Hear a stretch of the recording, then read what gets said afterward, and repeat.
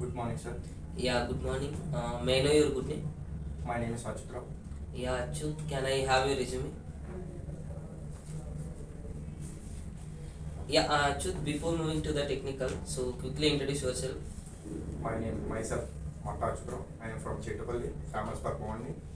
I have a graduated BSc at Vietnam Degree College with specialization of chemistry, and my skills is included with PGDCA. And my project name is Crystal Management Skills. In my role is production department, and my facilitated citizen software developer. And like coming to my hobbies, like things listening music, play cricket, and coming to my family, my father name is Apparo. He's a daily labor, and my mother name is Raju. She is a homemaker, and my strength is my father is a hardworking person, grabbing to me, and thanks for giving this opportunity. Yeah, okay, so you are technically good with technology? Testing. Yeah, okay, so in manual or automation? Manual and automation. Yeah, okay, so that's good. So actually this role is for purely manual. Okay, so I'm going with the basics of manual testing questions. Okay, so what you understand in beta testing? Beta testing. Checking the application by the client in own environment is called beta testing. Alpha beta testing are finding the defect and sent back to the developers. Yeah, okay, so in which level we are doing this beta testing? Beta testing, alpha testing, beta testing. Like in which level? Like we have a 4 levels, right? So which level we are doing this one? User acceptance testing. User acceptance. Yeah, okay, so have you ever that white box testing? The combination of unit testing and integration testing is called white box testing. Coming to the unit testing, it is a first level of testing, and it's done by the developers. And when the developers after coding single component properly or not is called unit testing. Coming to the integration testing, and integration means adding. It is a second level of testing. And it's done by the developers, and one modular to another modular, the data communication between the two modulars. It can done into two approaches. One is incremental and another one is non-incremental. Incremental can be divided into three types: top down, bottom up, and hybrid or sandwich. Yeah, okay, so the best part is the combination of unit and integration is known as white box, and it was done by. And white box follows as a 4 coverages: sanity coverages, looping, path, Syntax coverage. Yeah, okay, fine. So what you understand in black box testing? The combination of system testing and user acceptance testing is called black box testing. System testings are divided into two types: functional and non-functional. Functional can be divided into 9 types: smoke, positive, negative, retest, regressive test, end-to-end database, example test, Hadoop testing. Yeah. Functional testing are 7 types. Non-functional. Graphical user interface, and usability, compatibility, security, performance, recovery, and installation. Yeah, that's good. And so what is test plan document?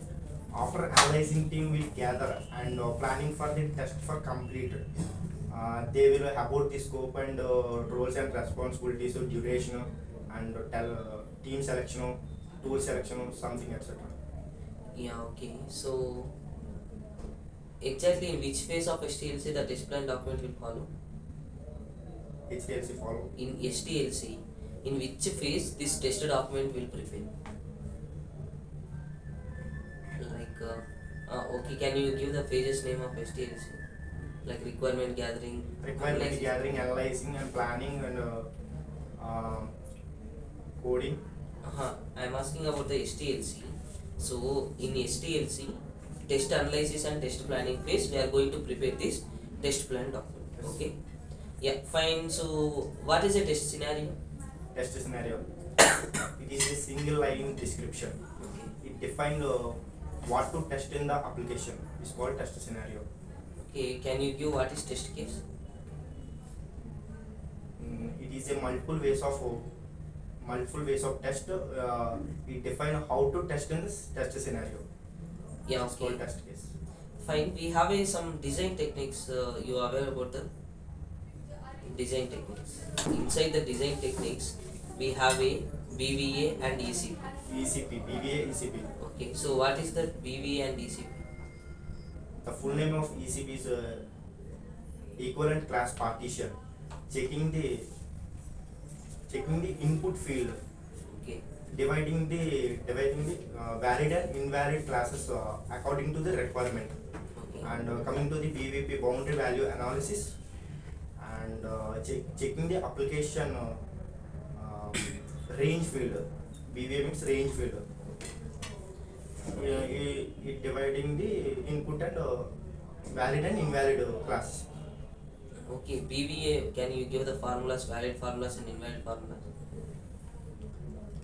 Like minimum, maximum, Minimum, maximum, average or minimum plus valid 1 and maximum. ranges, and minimum minus 1 and maximum plus Plus 1, 1. invalid ranges.